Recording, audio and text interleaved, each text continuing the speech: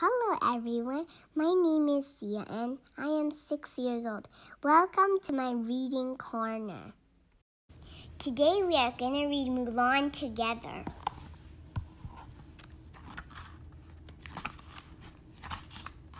Mulan is a young woman. She lives in a small village. She is smart and strong. One day, men on horses bring news. There is a war. One man from each family must join the army. Mulan's father is the only man in Mulan's family. He has orders to join.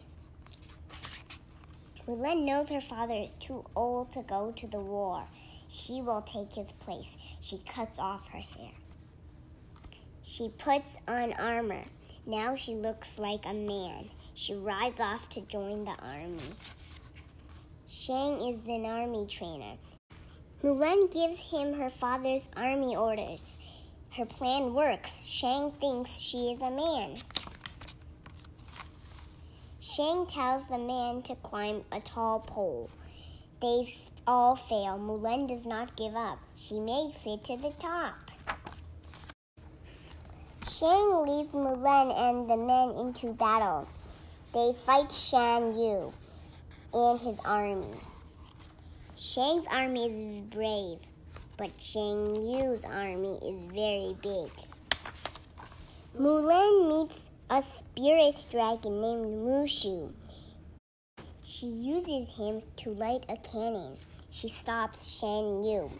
Mulan is hurt. A doctor treats her. Then she tells Shang that Mulan is a woman. Shang is angry. Mulan learns Shan Yu is coming after them. She tries to warn Shang. He does not listen. Shan Yu captures Shang. Mulan will save him.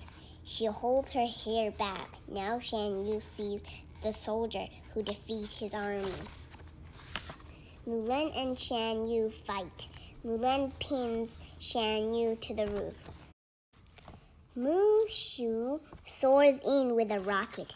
The rocket stops Shan Yu. Mulan and Shang watch fireworks from the rocket light the sky. The emperor thanks Mulan. He bows to honor her. Shang and the other soldiers bow to her too. Mulan returns to her village. She hugs her father. He is very proud of his brave Mulan. The end. Thank you for watching. Click the subscribe button for more.